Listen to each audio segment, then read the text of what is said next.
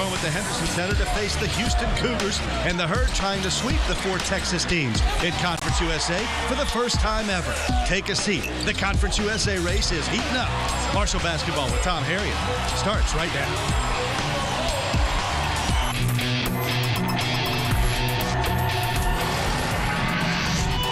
This is Marshall Thundering Herd basketball with head coach Tom Harriet and Keith Morehouse. And hi, everybody, and welcome to the show. Glad to have the coach again after the Herd's putting together a little modest 3-game winning streak. Coach, you got a nice win at SMU, and then you take care of business at home against Houston. And as we said there, it's getting interesting, isn't it? Well, yeah, it is. It's every conference in America, and no different in Conference USA, Keith, that each night there's going to be some twists and turns, and we just got to stay the course, handle our business game by game, and control our own destiny in terms of just one game at a time, one day at a time, and playing a little bit better now. Obviously want to continue to gain some consistency, but you know, good wins this time of the year, you just got to take the win and move on. Yeah, exactly. There's so much to prepare for, so you do have to put it in your rearview mirror. But as we talked about Conference USA, look at the standings, and I know you're not a kind of a look-ahead guy, but when you glance at the conference standings, you got Memphis atop the field, and then look at the rest. Everybody kind of bunched up together there, Coach. It's anybody's game at this point. Well, it's going to come down to the last day of the season in conference play. I think there's obviously significant matchups throughout, with the 3 remaining conference nights starting tonight against Memphis. But obviously the chase is on, and we've got a chance to stay in the mix. Yeah, absolutely. As Memphis 10-3, coming off a win against East Carolina. We'll talk about them much more later on in the show. But as you guys came out against Houston, Coach, just everybody wanted to know what you told them at halftime. I thought it was a tale of 2 halves, unlike maybe we've seen this season. It was. You know, I was just, you know, obviously passionately and emotionally, I was honest with our guys. I thought we played tentative. I thought we played a little scared at times. I thought we played kind of weak and soft around the basket, and I thought we kind of let a missed free throw, a missed layup, a turnover affect us. You could see our body language wasn't really good, and I thought we played that way. I thought our defense pretty much was good the whole night. Offensively, we were so inept in the first half. 9 turnovers came out of nowhere. We've been taking much better care of the basketball, but I was honest with them, and I was very passionate, and obviously it worked. So you know, we got to bottle that up and see if we can do it again. Funny how you know, a block shot here, a nice and one here, all of a sudden gets the crowd going and gets your guys going. Energy. You make plays. You know, Spikes came in the second half, gave us great jolt on the defensive end of the floor and on the glass. But our defense created some offense. We were finally able to get some easy baskets, and then Pena comes in and obviously changes the game in that stretch where he gets it really going. Yep, solid win over Houston. We'll talk about that, but first things first, we'll talk about SMU. The Herd out in Dallas when we come back to Marshall basketball and Tom Harriet. Marshall taking on the Mustangs. We're back after this. Marshall Thundering Herd basketball is brought to you by Brick Street Insurance, Pebble Huntington Hospital, the Edwards Comprehensive Cancer Center, Creative Kitchens, your local Ford dealer, IBEW Local 317, AT&T, the Friends of Coal, and the West Virginia Lottery. Welcome back to Marshall Thundering Herd basketball with head coach Tom Harriet and Keith Morehouse.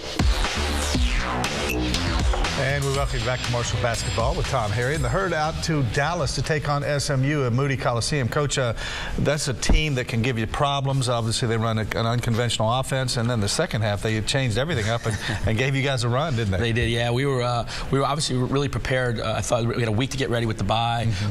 They run, like you said, unconventional. A Princeton-esque offense, really spread with cuts and spaced the floor really well and back cuts. I thought we guarded that tremendously well. Did a great job on Naya Kundi, their all-conference player, and then in the second half we were able to get up to a comfortable lead, and then they abandoned their offense and just kind of opened the floor up and kind of caused problems for us. We didn't do a good job closing the game, Keith, but I was really pleased with our defense for the most part, other than the last 6 or 7 minutes, which was really poor at that time. But we went on the road against a dangerous team, playing on the road. We hadn't won on the road in a little while, now. It had been a little while for us, so it was good for us to get back in the winning track on the road, and our kids responded really well. Yeah, we'll show you the numbers from out there as Marshall beats SMU, now 8-0 all-time against the Mustangs. And as we mentioned, you open up the big lead, win at 73-68, and Demir Pitts, 18 points in the second half. You needed those as they were making a run, and DeAndre Kane, team-high 8 rebounds. And that's a game, Coach, a little bit of a gut check. Like you say, on the road, teams are going to come at you. Everybody goes, how do you lose a 20-point lead?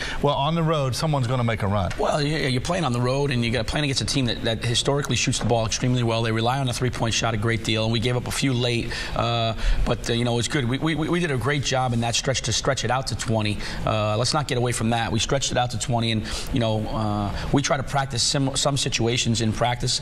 I haven't practiced plus 20 in a while, Keith, so it was uncharted territory. Again, make no mistake, I'll take the blame. We didn't do a good enough job closing it out, but you know, I was pleased for us. We played really well to get to that point.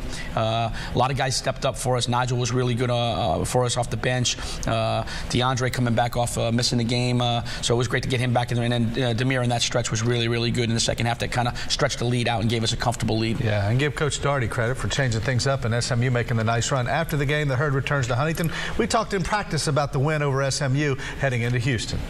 Yeah, it was a great win for us. The last couple of road games we played, we lost, so it's good to get one on the road. SMU is a good team. They got a good coach and a good offense, and they move well. So we got up on them, but we let down a little bit, and they cut the lead. But we finished strong, so that was good for us.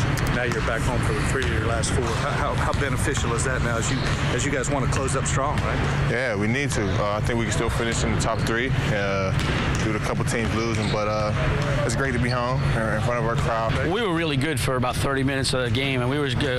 It's maybe as well as we've played on both ends of the floor. Now, obviously, I would have liked us to close it out a little bit better, which we didn't do a good job of in any stretch. But this time of the mid to late February, you're taking wins and you're stuffing them in your bag and you're getting on the plane and coming back home. It's that simple. And yeah, we recognize we still got to get better in a lot of areas. Put it in your gym bag and bring it on home. That's what the Herd did. Coming back now, they've got Houston in the Henderson Center. We'll talk about it with highlights and reaction after this.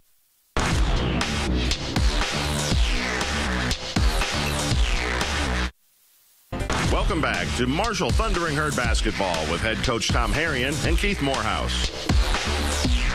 So the Herd gets a win against SMU, now back home against Houston, and the Cougars come in, coach, to the Henderson Center with some momentum and some talent that maybe people didn't really understand until they saw it. No, there's no doubt. Obviously deceiving in terms of their record overall, but a team that came off a great win against Southern Miss over the weekend, one of the best wins in the conference to date, and obviously they had our attention. They're a tremendously talented group, albeit a little young.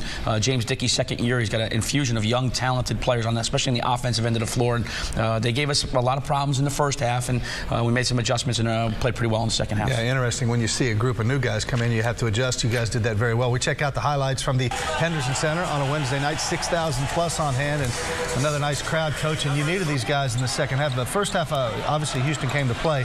DeAndre came with the jumper here to give you your first bucket. But things got a little dicey after this. Yeah, we were very inefficient on offense. I thought we did a really poor job. We didn't take care of the basketball. That's an easy bucket right there. Too little resistance right there in that post move. Alandis Harris, who we did a much better job on this year than we did all last year, and Demir driving it right there. But offensively, we were really out of sorts. Yeah, you look at Thompson here, quick player here with a nice jumper, makes it 10-4 at this time, and then Pitts with a step back to make it 10-6. I thought you mentioned uncharacteristically turning the ball over in this stretch. I thought was no doubt. problem. We had 9 in the first half, Keith, and we really have been taking much better care of the ball overall. And I thought we played a little soft, a little weak around the basket. Dennis gets a nice stick back jump hook right there, but I didn't think we finished well. We left too many points on the free throw line again. So good pull up off a ball screen right there by DeAndre. Pretty good execution. We were struggling offensively. So every basket we needed to make. The kid Young is a really talented player. His dad's Michael Young, the great player at Houston, and Joe is a really talented scorer. Nice pass inside from Demir Pitts to DeAndre Kane. As you guys, I thought at this point, coach, you really could have been down double digits the way the half was going. There's no doubt. I think we were fortunate. There's a good play at the end of the half. DeAndre finds Jameer for an easy basket. So it's 31-23 at halftime. Second, you don't have to tell me exactly, but you must have said something worthwhile in the locker room. I counseled them very aggressively. I like how you say that, counsel them very aggressively. Well, this was maybe a harbinger of things to come as Kane gets the bounce. And this, I thought, really inspired your guys. Nigel spikes on defense. Yeah, weak side rotation. Great job there. Dennis holds his ground, and Nigel comes over and changes the game.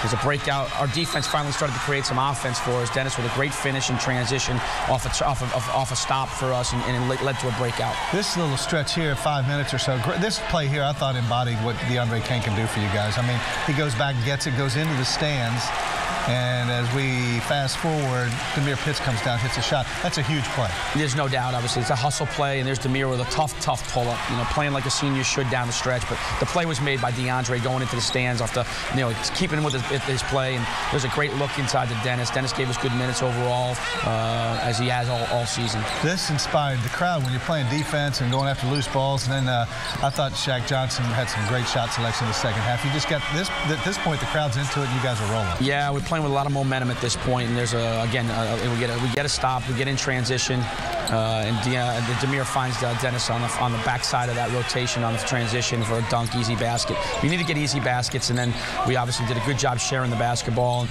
moving the ball. Great drive. We attacked. Our shot selection was much better in the second half, and we played with a lot more confidence. Coach, at one point I figured, if I did my math correctly, you were on a 40-10 run in this game. Yeah, something like that, I guess, Keith. We just obviously we were playing really, but our defense created that, and then offensively we kind of relaxed a little bit. We took much better care of the ball in the second half. Got shots up, and we got really good shots, shooting over 50% from the floor in the second half. Yeah, you weren't settling for threes. In fact, Dago Pena, the only guy to hit a three for you, he hit 4 of them. But this is the kind of thing when you guys penetrate that it gets everybody involved, and that's how you run your offense. Yeah, no doubt. And again, there's a nice job in transition, just sharing the ball, getting easy baskets, playing in the open court. We're really good offensively when we do that, and like there, great. Another look off. He looks off to Nigel and finds Rob on a little easy drop-off dunk.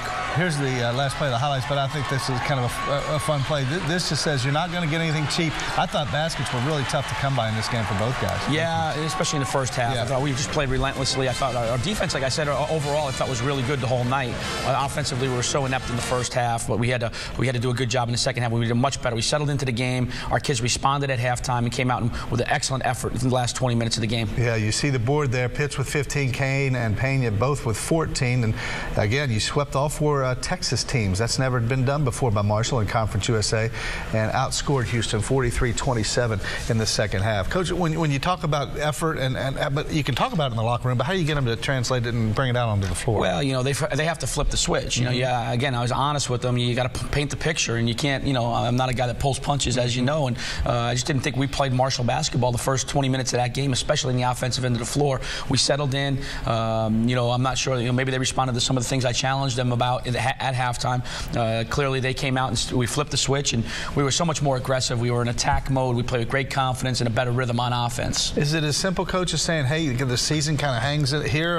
Not to make it overly dramatic, but that was a big game. You had to win at home. Yeah, we couldn't afford to slip in that situation. Right. We got too much at stake, like every other team right now at this point of the season. I don't paint that kind of picture, Keith, in terms of the reality of where you're at, but our kids know, and they knew they didn't play very well. They were honest with themselves. Right. I'm sure there's moments when I leave the locker room to meet with my staff that they, I'm sure, were sharing this, similar thoughts as I maybe shared with them in terms of how we played and what we needed to do to play better. And obviously, they responded to their credit, as a good team should, and we did. Message received. All right, we'll come back and get some post-game reaction as the Herd wins number 17 of the season against Houston. We're back after this.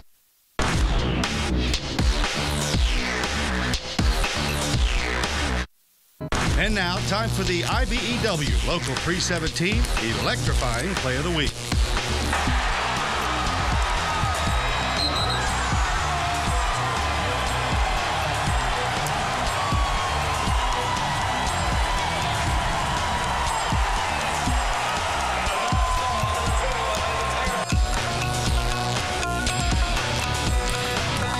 Welcome back to the show. That was Dennis Tennant. Coach, he jumped from that Conference USA logo. That's a pretty hefty jump. Yeah, he took off a little earlier maybe than I liked, but I was a great finish with some contact from behind in that play. So, again, getting easy baskets, Dennis played very, very well. Yeah, I thought he did. 10 points, 9 rebounds. As we talk about the Houston Herd game and what happened at halftime, here are the players and the coaches afterwards.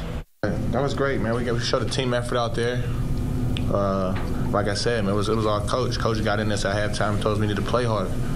First half, we wasn't playing hard. It was beating us to loose balls, rebounds. So second half, we got into it and got into them a little bit, got them out of their game, got them out of their plays, and it helped us.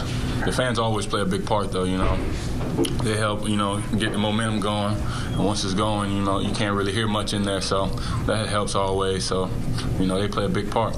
I thought our defense pretty much the whole night was really, really good. But we were so bad offensively in the first half It was so, 9 turnovers came out of nowhere. We've been pretty good with the ball lately. We missed easy baskets around the bucket. Missed, obviously, left points on the free throw line. Mark Klein is the free throw coach, and he's not available to speak to the media tonight. So, but I'm really proud of the group. They responded at halftime. I hope they didn't give you too much. The guys that you spoke with, they were counseled very aggressively at halftime. Whatever we did in the first half, we left it in the locker room at halftime. You certainly got to give Tommy and his team credit. I thought they played a terrific second half. I got the crowd into the game with the blocks and also the three-pointers. And then we were inefficient both offensively and defensively.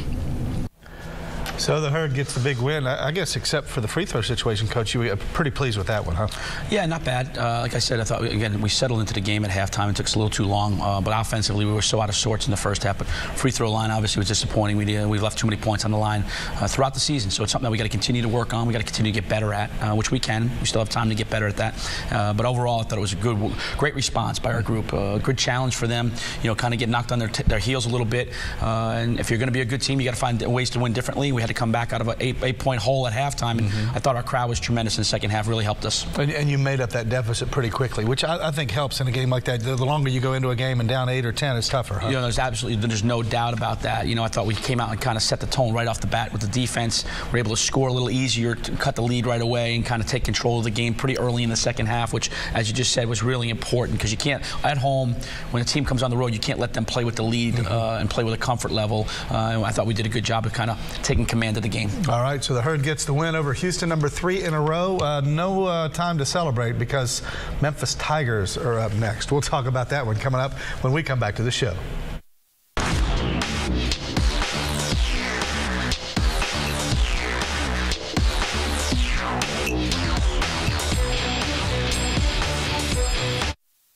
Marshall Thundering Herd basketball is brought to you by Pebble Huntington Hospital, the Edwards Comprehensive Cancer Center, AT&T, your local Ford dealer, Creative Kitchens, the West Virginia Lottery, the Friends of Coal, Brick Street Insurance, and IBEW Local 317.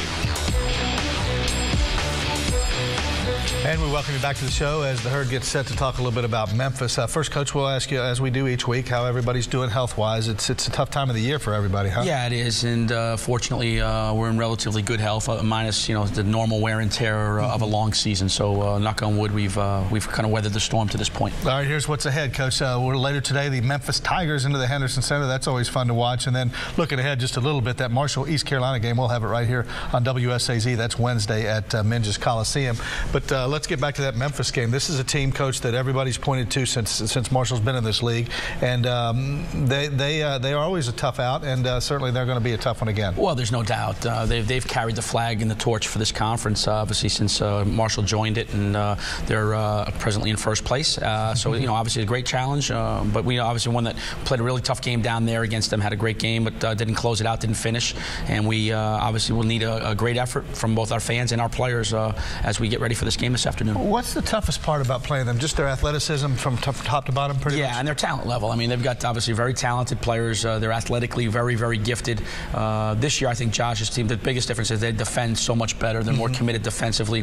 When you turn it over, it's usually for points. And you can't turn it over for points. You got to be good in your shot selection. You got to have good ball security. You got to play very sound, strong, and you got to go at them. You got to compete, and that's one thing we've got to do. We've done historically against them is match up and go at them. But it's going to be a great challenge. One, again, it should be a tremendous atmosphere in our building later today. Yeah. When you look at what people want to do when they play you guys, Coach, they want to kind of slow you down, get you into set off. Is that similar to Memphis? You'd rather have them, have to work some shot clock before they... No doubt. You got to get your defense set. The biggest thing is make them play against your set defense, and then obviously with their talent level, that's another chore is to guard them in the half court. Will Barton's the Player of the Year candidate for them, and Tarek Black gives us problems problems in the post. Then they've got great players supporting them. You know, Crawford is a great shooter, and Joe Jackson's lightning fast. Antonio Barton, Wesley Witherspoon's a senior. That's an X factor for them. So they've got great personnel. But we want to get our defense set. You got to limit them to one. You can't get beat them. We got out rebounded down at their place, and we turned it over for points too often in that stretch in the second half. You tell your guys, hey, you've done this before. You've beaten Memphis at the Henderson Center. Is that something you kind of at least give them some confidence? Yeah, we reference that, absolutely. Yeah. You know, and it's a team, obviously, we have great respect for them, as we should, and they deserve it. But yet, we know it's a team that we compete against. We were fortunate to beat them last year at our place. We had a great game down at their place. They beat us. We didn't get the job done. So it's, I think, two good teams. I'd like to think that we both have great respect for one another, and we tee it up later today and see what happens. All right, Coach, good luck against the Tigers. It's Marshall and Memphis, 4 o'clock at the Henderson Center. Be there. The atmosphere always wild and rowdy when the Tigers come to town. For Coach Harry, and I'm Keith Morehouse. Thanks for watching, everybody. We'll see you next time on Marshall Basketball.